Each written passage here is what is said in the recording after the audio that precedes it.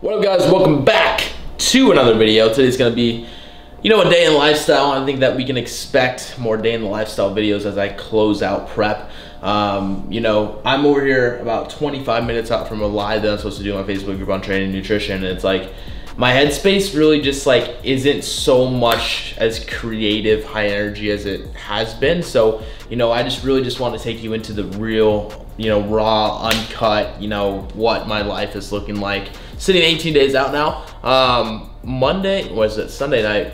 Yeah, Sunday night, I literally got like 3 hours of sleep, and I've been sleeping very well throughout prep, but my hunger is what kept me up. My hunger was just so bad that my stomach just felt like it was just eating itself, and I was just tossing and turning in bed, and I literally came out here and I stood right there for like 5 minutes just staring at my cinnamon toast crunch, and I was just like, you need, like, technically, dude, like, you're so flat that you need it. You're gonna feel great tomorrow during just a session if you do it. And then I'm like, well, if you do it, you can't check off that whiteboard right there.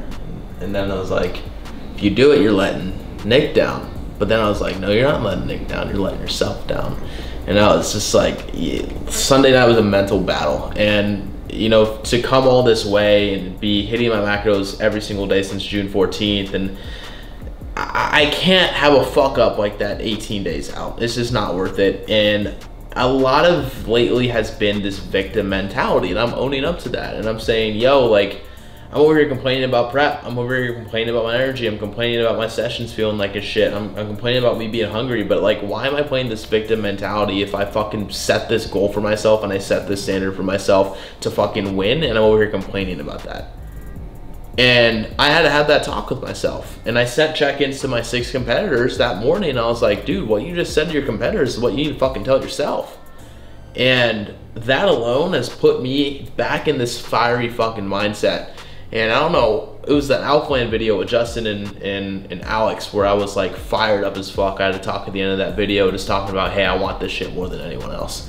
And I am back in that mindset. I'm gonna crush these last 18 days. I'm gonna give it all I fucking have, and I'm gonna run the best fucking physique possible to that stage and win this goddamn show, and there's no other option.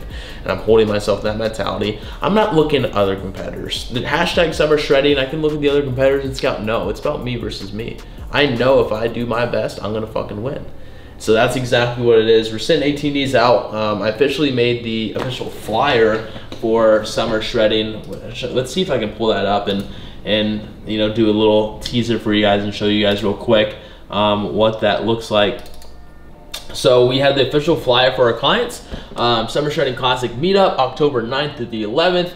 And then a couple photos of the Airbnb just to kind of tease it a little bit. Friday, we're gonna do a team workout, cook and hang out at the pool, and a team dinner and awards. So 10 weeks ago, we hosted a 12-week transformation challenge, and so we're gonna be announcing the top 3 winners of that challenge and handing them checks at that team dinner Friday. And that'll kind of be like my appearance to see everyone before stepping on stage Saturday for show day. Everyone's gonna do a team workout in the morning. Obviously, I'm gonna be show day. So I can't say anything about show day until you guys see show day. Then we're gonna have, obviously, step on stage and then have the after party where I'm just gonna freaking enjoy myself. And then Sunday, we're gonna do an open breakfast, team workout, and then an all-day pool party. So we're gonna be hosting the after party for summer shredding and the next day pool party for summer shredding, because I know that's what they usually do, but with bars and stuff and clothes and corona and all that stuff, like, I know that it's probably not gonna happen. So we're gonna host our own, which I'm very extremely excited for. So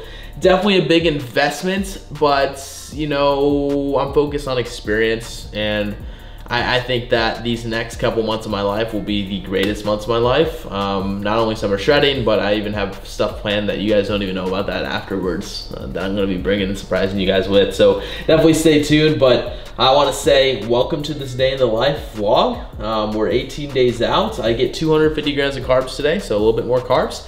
And then after that, I am bumping up to 45 minutes of cardio daily, 100 grams of carbs for the rest of the week. And that is going to be my final leg, my final push to see how much we can possibly get off myself. And then we're gonna just start peaking right in about a week and a half out. So welcome to the video.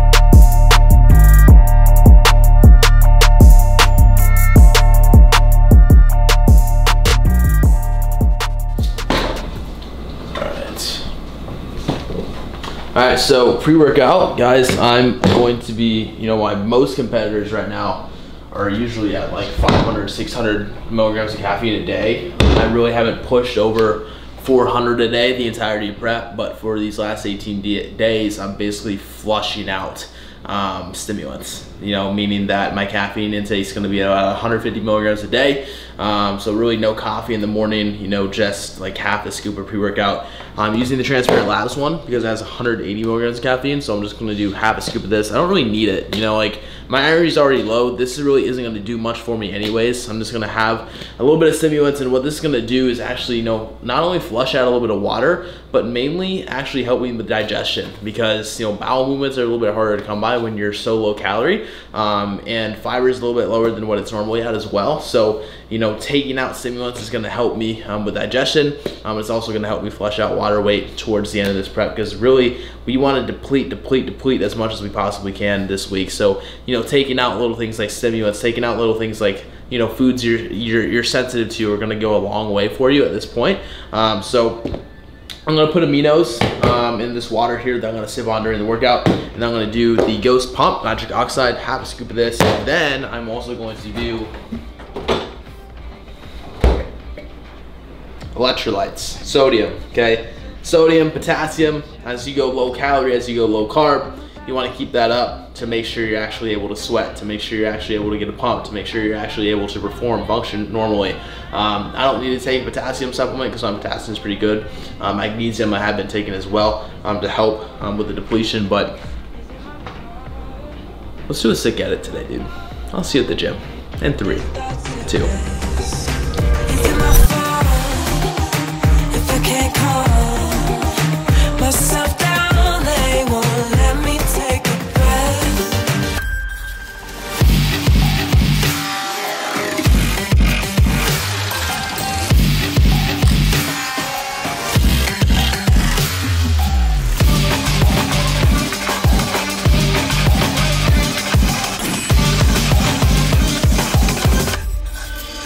Is it my fault?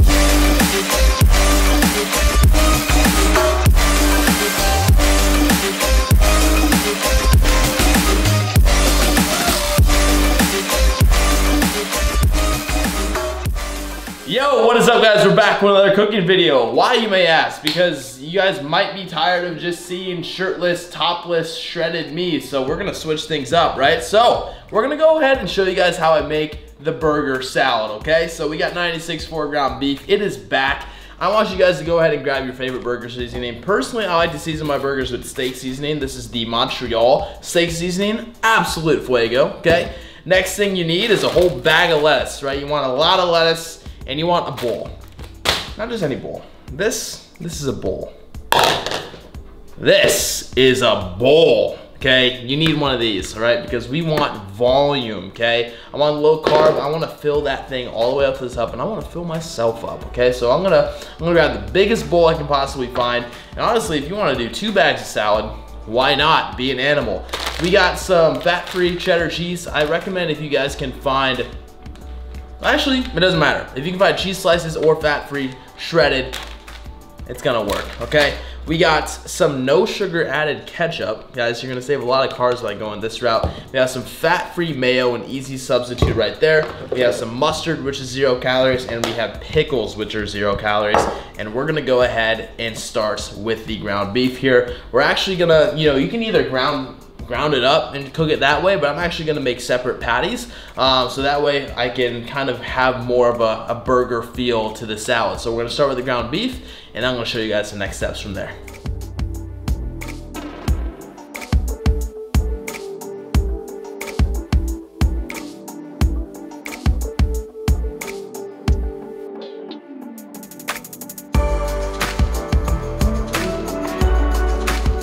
All right, so while the burgers are on the pan right now, heating up, cooking up, I'm gonna go ahead and make the dressings or the sauce. You know, no matter where you go, if on the menu they say, oh, we have a special burger sauce, 9 out of 10 times it is literally just gonna be mayonnaise and ketchup and maybe a little bit of seasoning in there. So essentially I'm just gonna mix these up. Essentially I'm gonna do 3 servings of this, which comes out to around 45, 50 grams. So I'm gonna go ahead and weigh out that right now. into a mixing bowl. And then I'm gonna go ahead and do 1 serving of this fat-free mayonnaise, which is only 10 calories. 1 serving comes out to 16 grams. Right on point. Then we're gonna go ahead and whisk that up just like this until you don't see any of the mayonnaise chunks in there, right? Next thing we're gonna go ahead and do is you're gonna grab your big ass bowl, okay? And you're gonna open up your salad, and here's the key to a good salad, okay? Not only do you need lettuce, but you just need to fill it up about 1/4 of the way. Once you fill it up 1/4 of the way, this is where you add in a little bit of the dressing, because no one wants to get to the end of a salad and have it be bone dry, okay? So you're just gonna put, you know, just 1 tablespoon in there, and then you're just gonna mix that in there. And then you're gonna add in some mustard, which is 0 calories. Just a good serving of mustard right in there, just like that. We're gonna mix that up, and we're gonna add our next layer of lettuce. We're gonna do about 3 good layers here, okay? So for the second layer though, this is where I'm gonna go ahead and add the ground beef. I don't wanna get through all the ground beef at the top of the salad. I wanna get it at the middle of the salad. So I'm gonna wait for that ground beef to finish up. I'm gonna put it in there, and then I'm gonna do another layer of the condiments on top. Oh, that's real nice. Quick hack, and this is why, you know, I recommend if you're going to do patties instead of just grounding it up, you can actually get fat-free cheese slices to lay on top of here, but I actually don't have those and I couldn't find them. So I'm gonna go ahead and do 1 serving of the fat-free cheddar cheese just on top of the burgers right here.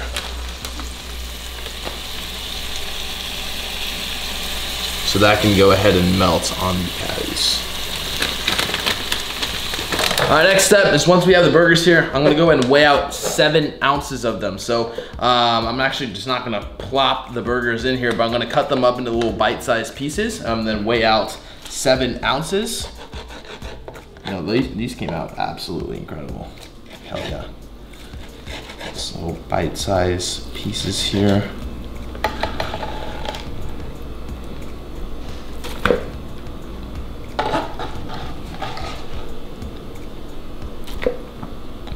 Boom, perfect, 7 ounces just like that. And then this is where we're gonna go ahead and put on the second layer here. So you wanna like basically split the dressing into thirds here. So the second third right there, and then we're gonna do a little bit of the mustard, boom.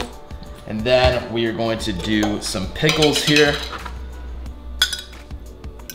And these are the hamburger style sliced pickles that you would get on a burger, right? And then we're just gonna shake that up to mix that up, and then we're gonna add in the final layer of lettuce right on top, and go ahead and top it off with the rest of the dressings and condiments.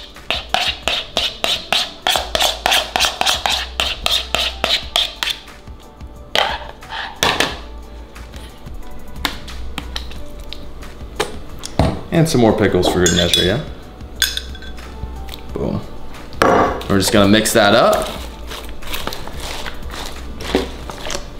And just like that, my friend, you got yourself pretty much a burger. Not quite, but a very, very low carb variation, a very, very filling, voluminous meal. So that is the diet burger. We'll call it the Big Mac salad. I can't believe I'm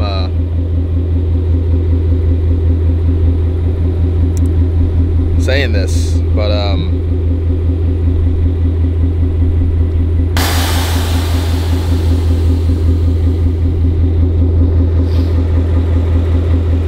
case you missed it, I just bagged the car from my phone. No big deal. Airlift Performance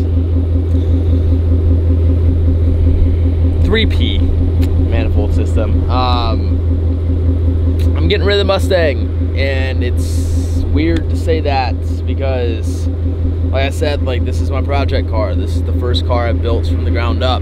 I have a very, very strong emotional connection with this car and always will. And there's nothing wrong with it. She runs great. She has 19,000 miles on it right now. She's on rotiform KPS, 20x10 rotiform KPS, wrapped in Nitto NT55 G2 tires all around the board here. GT500 conversion kit up front for the front bumper. Under the hood, we do have a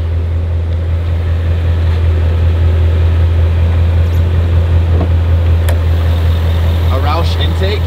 Obviously this is a 5-liter Coyote V8, making around, stock numbers wise, 465 horsepower and I believe 480 foot-pounds of torque. Correct me if I'm wrong, but has a Roush intake and a Roush Stage 1 tune, which to the crank puts it over 500 horsepower. So she's definitely quick. She's definitely quick. She's a 6-speed manual transmission. So we look at the interior. I have a full carbon fiber dash kit. Leather seats that were actually swapped out by the previous owner, which are really nice. So they used to be a cloth interior seat, but he actually switched them out to this nice perforated leather from a 2016 Mustang GT Premium. So I do have the premium leather seats in there. Everything else is really pretty much base as far as the interior goes, besides the carbon fiber dash kit that I put in there. Come around to the rear of the car, I do have the Euro spec tail lights. I do have an MP Concepts badge deletes rear plate here, as well as a street arrow rear valence diffuser and a Roush catback exhaust, which you can hear already is freaking loud. In the trunk, my setup is just a pretty basic trunk setup for the bags, but we are running 2 dual compressor vital air source compressors, and those are the nicest compressors you can possibly get. I spray painted the tank black, and it's sitting on an Alcantara wrapped baseboard there, so it's a pretty simple trunk setup in general, so I can still use the trunk. And then I have a GT350 spoiler. It is such a coincidence that that car is driving by right now, because that is the car that I literally owned right before this. And then it has a GT350 spoiler there. And you might be wondering, like, why are you getting rid of this car? As I'm looking at it, and I look at it every day, I'm just like, wow, like, I built that. Like, this angle right here, look at that angle. It's like, I built that, and it sucks, man. I put a lot of money in this car. You know, I picked it up with about 5,000 miles on it, one owner.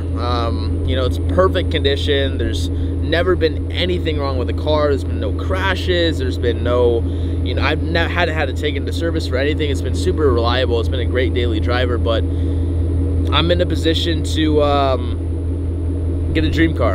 I'm in the position to get a dream car for sure. And as much as I love this car, I can't say that it's like my dream car. You know, I built it to a point to where I said, hey, this is like a dream build. You know, I love the fact that I can buy a car and build it to be my own. As a car enthusiast, that's what it's all about. You know, you see the potential in a car. You see what it's like, and you see the potential. And I created this potential. And the thing is I don't want to just strip it back to where it was stock and put on all the stock parts again and sell it to a dealership. I want to sell this to a fellow enthusiast. I want to sell this to someone that understands it, you know what I mean? Like, understands, hey, it's on bags, you know what I mean? Understands, hey, these are rotiform KPS wheels. Understands that this is a Roush exhaust, and appreciates the fact that this car is built. It has a GT500 bumper on it, which is absolutely insane. And I don't want to just list it right away. And the reason I'm making this video is because, like, if you're watching this video and you're interested in this car, I would love for you to come out to Houston, hang out with me, train together, and drive home with this car. I would love for that to happen. And if I can have someone that's a follower, and someone that's a subscriber, and someone that's actually genuinely interested in this car, buy it before I just post it online and sell it to a random person, I'd much rather do that. So this is my 2018 Mustang GT with 19,000 miles on it, and it is for sale. So just comment down below, email me, do whatever you need to do. But we're on to bigger and better things, and it's crazy to think, man, this year is a lot can happen in a year. A lot can happen in a year. But I'm actually going to be getting a call this afternoon as far as inquiring about the car that I'm looking at. But as disappointing as this is, you won't be disappointed in the result. That's all I gotta say. Thank you so much for watching this video. Peace out, and I'll see you in the next one.